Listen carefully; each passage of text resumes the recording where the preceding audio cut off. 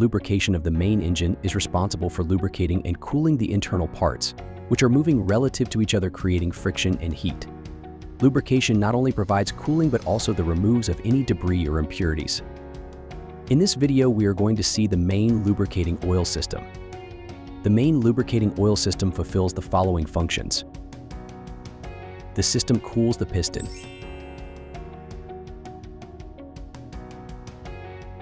The system lubricates the main bearings.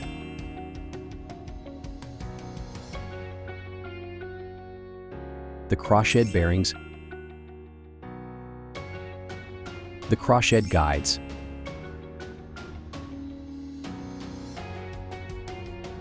The crank pin bearings.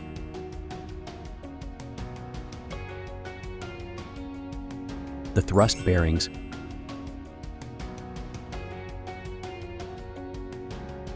And the camshaft drives.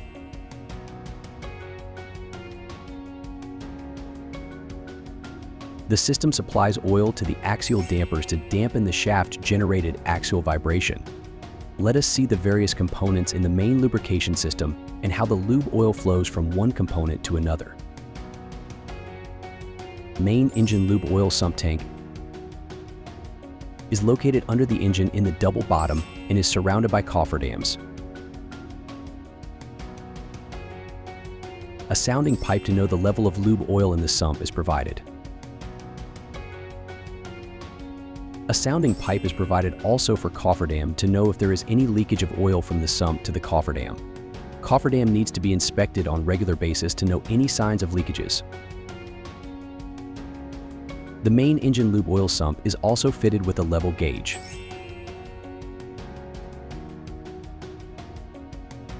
The sounding pipe is fitted on top with a self-closing cock. The sump is fitted with an air vent pipe for breathing.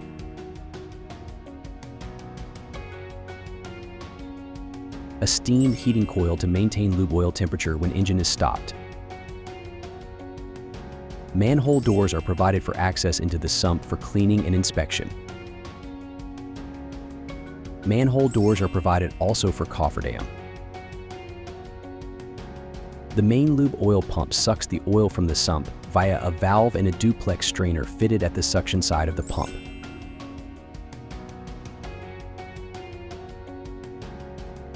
The duplex strainer filters the coarse particles to protect the pump. The main lube oil pumps are either of centrifugal type or of positive displacement type, such as screw pumps. The pumps are fitted inside the sump submerged under oil if they are centrifugal. The main lubrication system is supplied by one of two pumps, one of which will be operating, and the other is on standby, set for automatic cut and should there be a lubricating oil pressure reduction. The main lube oil pumps take their suction from the main engine sump tank and discharge oil via the main lube oil cooler, which takes away the heat. The lube oil cooler can be either of shell and tube type or plate type. The lube oil cooler is cooled either by the low temperature central cooling freshwater system or by the seawater system. A three-way temperature regulating valve is fitted across the cooler to regulate the quantity of lube oil passing through the cooler in such a way that maintains the temperature of lube oil entering the engine at a set constant level. From the cooler, the oil flows to an automatic back flushing filter. When the filter elements are clogged, the filtered oil from some of the elements is made to pass through other clogged elements in the opposite direction to remove the debris attached to the filter elements, thereby facilitating cleaning of the filter elements without the need for dismantling of the filter. The back-flushed oil flows through this drain line to a lube oil drain tank. The solenoid-operated valve fitted in the drain line opens only while back-flushing operation. To facilitate this back-flushing process automatically, a differential pressure switch is fitted, which senses high differential pressure across the filter when clogged and initiates the back-flushing cycle. Due to this process, the differential pressure across the filter reduces and the flow rate of lube oil to the engine increases.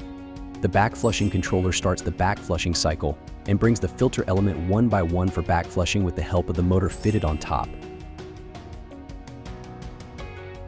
After the back flushing filter, the lube oil enters two manifolds. One manifold supplies oil to the main bearings,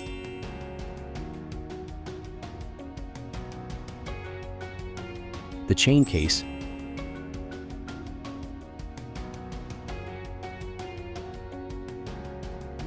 and the thrust bearing.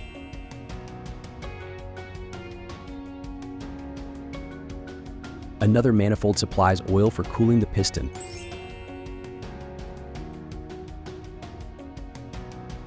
And lubricating the cross-shed bearings, the cross-shed guides,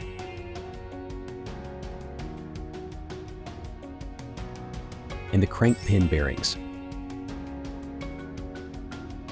This is made possible by having either a telescopic pipe in some engine or a swinging arm arrangement in some other engines attached to the cross-shed. The oil after lubrication of various bearings and cooling of the piston drops into the crankcase from where it drains into the sump.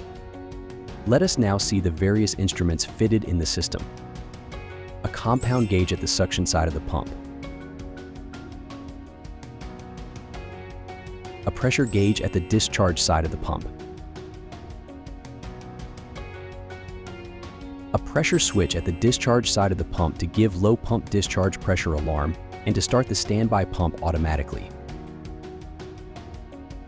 A thermometer at the oil inlet to the cooler. A thermometer at the oil outlet from the cooler.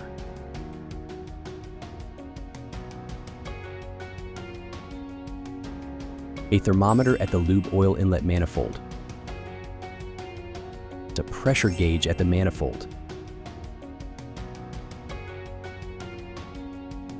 A pressure switch to give system lube oil low pressure alarm. A pressure switch to shut down the engine at extra low lube oil pressure.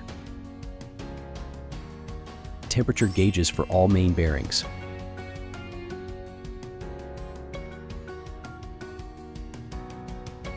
Thermometers at the lube oil outlet from the piston cooling oil.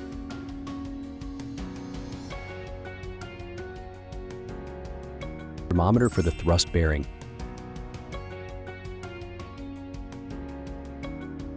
A temperature switch to shut down the engine at extra high temperature of thrust bearing. The oil mist sensor, fitted in each unit crankcase, communicates the oil mist density to the oil mist detector controller unit. The controller unit continuously shows the oil mist concentration of all units and raises the alarm if the concentration exceeds the preset value. If required, the engine is slowed down, thereby preventing crankcase explosion.